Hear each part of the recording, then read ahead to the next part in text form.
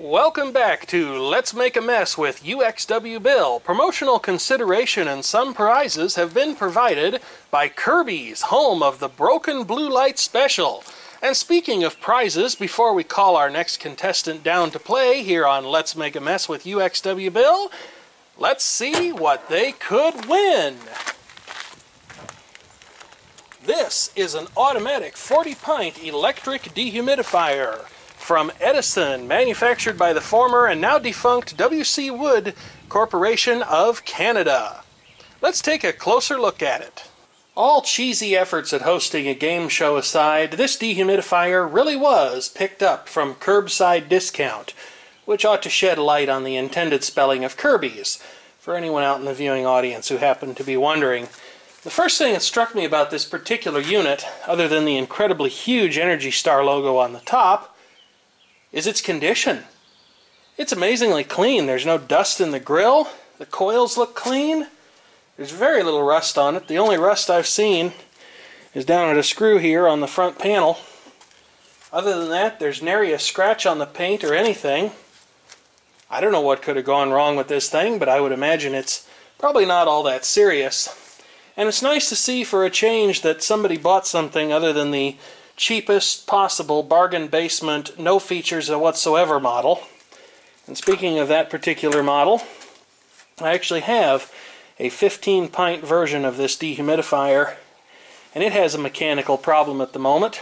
The plastic fan had its shaft hole wallowed out by the motor. I don't know if it started slipping a little bit and then it just got much worse over time, but I actually need to buy a replacement blower blade for that thing. Grainger has them. They're pretty cheap. I think they're like $10 or $11 plus whatever shipping and gouging and probably sales tax here in the state of Illinois would work out to be, because I think Grainger's headquartered in Chicago. But never mind all that. As I said, it's nice to see that someone bought something a little bit upmarket here. This was actually a pretty nice unit when it was new, because you have 2-speed fan, humidistat, which they all have, and of course a nice little light on the front that indicates when the water bucket has filled up. I don't think my 15-pint unit has that, although it certainly has a shut-off switch and a humidistat. I'm not sure if this unit was intended for the trash or not, because if we turn it to face the camera here, you'll see that there's 2 pieces of blue masking tape on it. And if we bring that up to the camera, it looks like there was something stuck to it. Maybe someone put a free sign on this. Maybe someone intended to be selling it. In which case, oopsie, I may have stolen the dehumidifier, but I certainly hope not. And I see that I've lied about one thing. The collection bucket is definitely not present on this unit, so we'll have to come up with a replacement for that. Luckily, I have a few of them in my storage, because you're certainly not going to get one from W.C. Wood Appliances, as they are long since defunct. Go ahead and turn this around. Even the casters work surprisingly well on this thing, which is impressive when you consider that if we tilt the camera down here, you can see that it's actually sitting on a towel, which is not usually a recipe for smooth operation of casters. Let's see what particular refrigerant this unit is based upon. It is an Edison branded unit. In fact, you know what? We'll just bring the camcorder in up close and personal, because it just wouldn't be a uxwbill video without the scanning electron handycam making an appearance. So we'll just zoom in on the information label, and anyone who's interested in reading that can pause the video to do so. I'll hit the highlights. Looks like this unit's from 2005, so it's actually newer than I thought. Actually made in Canada. I'm surprised and impressed. I would have expected something like this to be made in China without question. It's still an R22 system. 2005 was pretty late in the life of R22, but they're really only starting to get after it now. I would have expected that maybe this unit would be using R500, because I have some mid-90s dehumidifiers that made use of that particular refrigerant. And I don't know if it's more environmentally sound or not. Somehow I doubt it. And I really kind of cast question on some of that business about refrigerants supposedly depleting the ozone layer, because it seems awfully suspicious and well-timed to me that R134A, which was claimed to be certainly safer for the ozone layer when it first came out, well, 20 years on, 20 plus years on now, the patents are finally expiring, and what do you know? All of a sudden, it's unsafe for the environment. Now, since we've got this unit turned around, initially I had plans just to plug it in, live dangerously, see what happens. Maybe have a real live smoke test one of these days here on this channel. But instead, since I brought my multimeter out, I think the first thing we'll do is we'll look for the obvious defects. We'll make sure that we'll start with the power switch off. And what we'll do here is we'll clip one alligator lead to ground on this unit somewhere. And we'll just see if there are any shorts to ground. Now, this is not a proper insulation breakdown test, but if there's a really hard and nasty fault, we'll catch it somewhere. 448 k ohms resistance. It's a little bit lower than I would like to see. And of course, there's the ground, which it's nice to see is not broken. In fact, it's actually quite nice to see that this unit actually has its power cord in place, because that's something that for a while there, the metal thieves and metal scrappers, and I may anger some people when I say there's not a whole heck of a lot of difference between those two, although that's not my intention, certainly.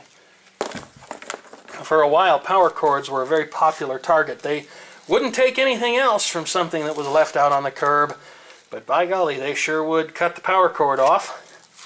That wouldn't really be a problem for me. Go ahead and just turn this thing around. Somebody got after me recently for saying this unit. Well, what else would you use to describe a device? I realize that sometimes my prose is not perfect, but I think it's pretty good for what it is, and that it's downright brilliant for being completely unscripted and unrehearsed. Speaking of unscripted and unrehearsed, we're going to live dangerously. I'm going to unplug the chest freezer, put that power cord aside. Of course, you just watch. Before this video is over, that thing will fall down behind the chest freezer and make me irritated. And we'll just see what's wrong with this thing. I'm going to take a guess. If anything's wrong with it, it'll either be the bucket switch is burned out, or the blower fan is slipping on the motor shaft, and thus it can't get up to anything like full speed. Alright, plugged it in and nothing dramatic happened. Of course, I haven't turned it on yet, so let's just turn it on and see what happens. Ooh, the compressor went out on its overload almost instantly. And it didn't sound very healthy either. That may not be a good sign. That compressor may be screwed. And if it is, unfortunately, it's probably not worth repairing. I guess we'll try it again here in a little bit and just see if it manages to start up. That's kind of a shame for a unit that's as clean as this thing is. I mean, I have a unit here that has a leak somewhere in it. I picked it up off the curb years and years ago and have been gradually harvesting parts off of it to fix others.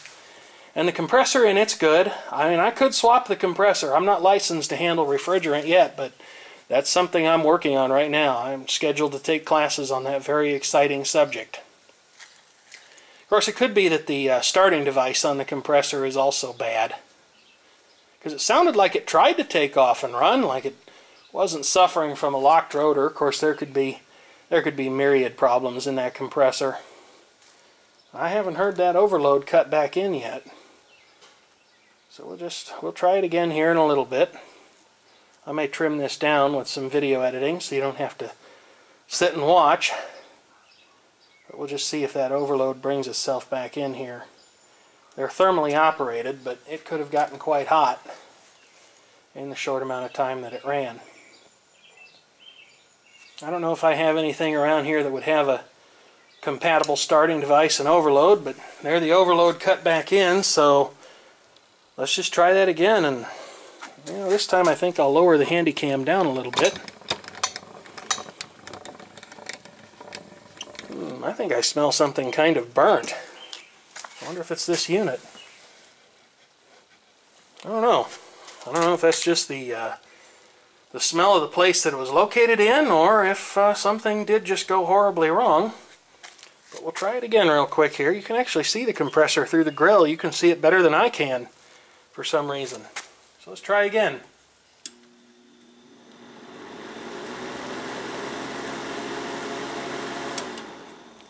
And that time, the compressor didn't even try to start. So I'm wondering if the overload's defective on it. if the starting device and the overload is messed up. It certainly could be. Yeah, it's not even trying to start now. So this unit will probably be the subject of further exploration. I might see what's involved in getting an overload for one of these. It's probably worth doing, because if you've ever priced one of these, they certainly are not cheap. I've removed the front grille to reveal something somewhat unfortunate, at least the start of something unfortunate. First of all, it looks like there might have been some exposure to floodwaters here, perhaps.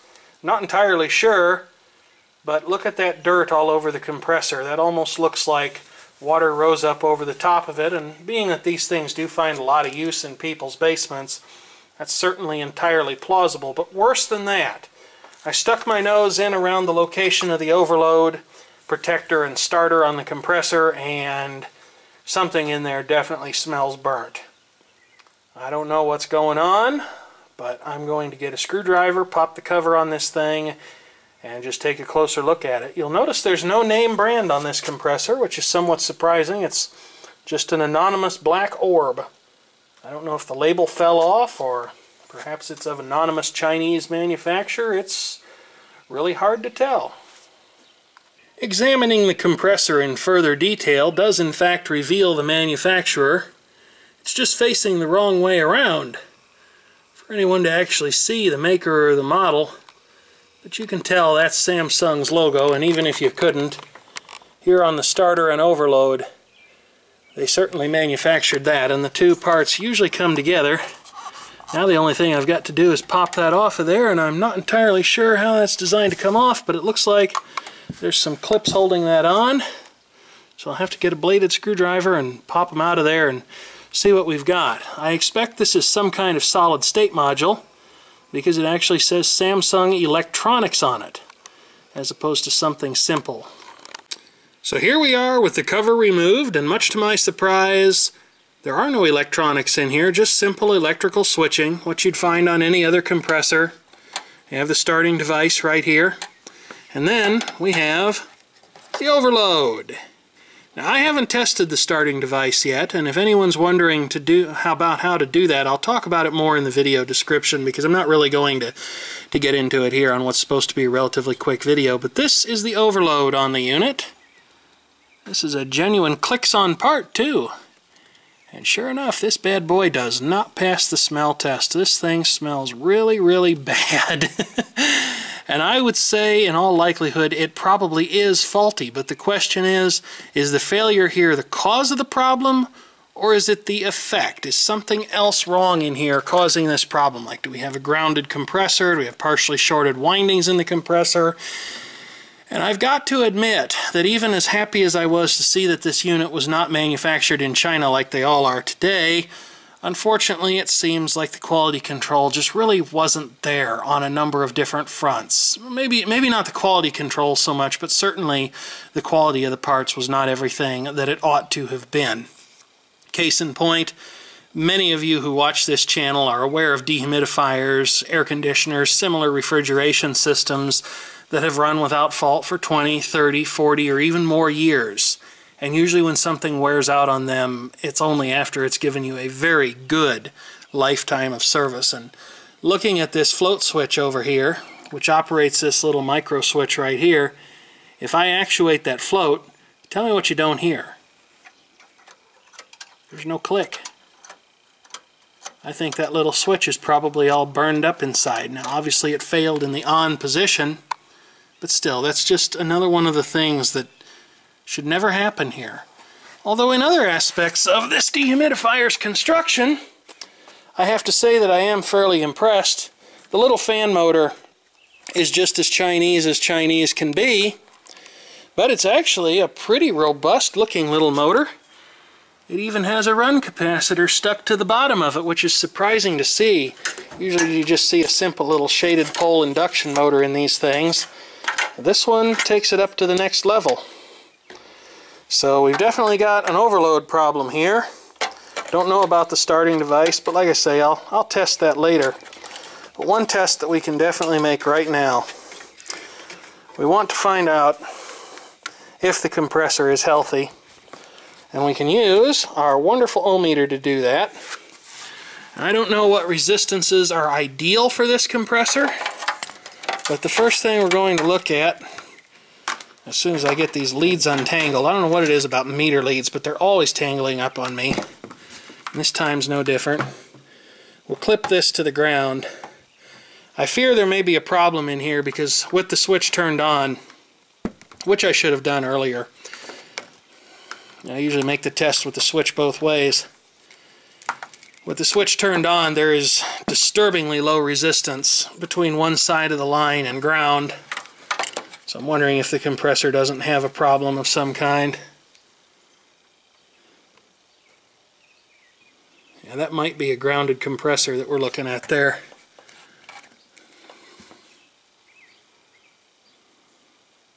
Because I should have essentially infinite resistance or very close to, and I don't.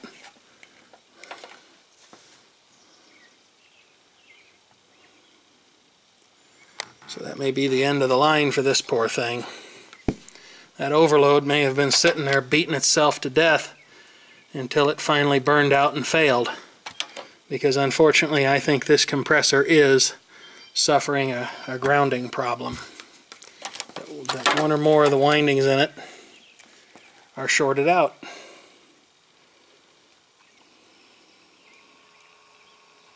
So that is probably the end of the road for this particular unit.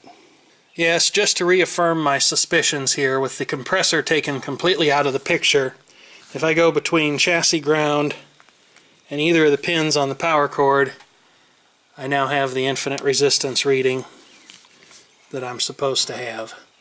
So I'm about 99.5%, no, probably 99.75% sure that this compressor is toast. But since this chassis is in such good shape, I may, as part of my pursuing a course in refrigeration, I may just try swapping the compressor on this thing as a class project, because I have a good one out of a unit that has a refrigerant leak, and if I could get it to bolt up and fit, well, I could probably sweat that thing in there, but that'll have to wait for another day, probably a long time in the future, because like I say, I'm not even supposed to take my refrigerant licensing and handling class until this fall sometime.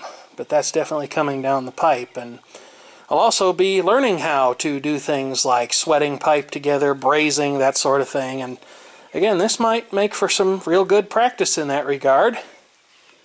So we'll see what happens with this thing. For right now, though, I'll put it back together with a note on it that the compressor is in all probability bad. What an unfortunate ending, especially for a unit that's, what, 12 years old, basically, right now? That's just way too soon for one of these things. Because here we have a chest freezer that's basically 45 years old. And we have another one here that's about 35 years old. And they both still work perfectly. So refrigeration systems are normally a lot more reliable than this, and even as charitable of an individual as I am who tries to see the brightest side of anything, I can't help but think that this was simply the result of subpar manufacturing quality. On a much happier note, however, take a look at the absolutely gigantic sun on this sunflower. That thing is huge. That's got to be like 10 inches across if I measured it, maybe even a foot. Thank you as always for watching, and certainly do feel free to leave a comment if you happen to have one.